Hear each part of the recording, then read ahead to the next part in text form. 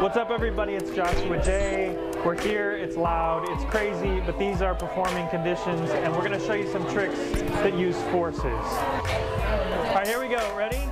I'm going to test your sobriety. I need to borrow your driver's license. This is the deck you shuffled. I want you to slide it in anywhere you want.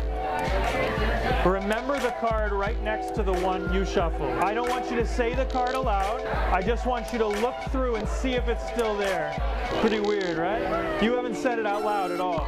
She hasn't said which one she thought of. Inside my wallet, I have this. One card is exactly yours, too. Pick a card, any card. But what most people don't realize is that you can control what card a spectator picks. In this DVD, I'm going to teach you some of the best forces you can imagine. Just reach in and take any one you want. Got it? Put it back. I'm going to try and find your card. Touch any card and that will become the one you picked. Are you sure? Take it out, show it around.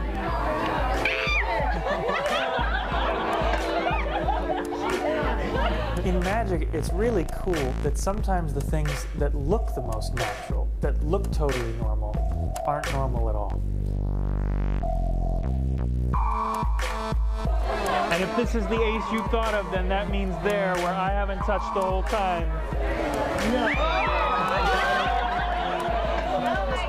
Now, whether or not you're an advanced magician, I think you're going to learn something. Some of these forces are easy as pie. All of them come with applications, tricks you can do to amaze your friend using these forces. So, let's get started.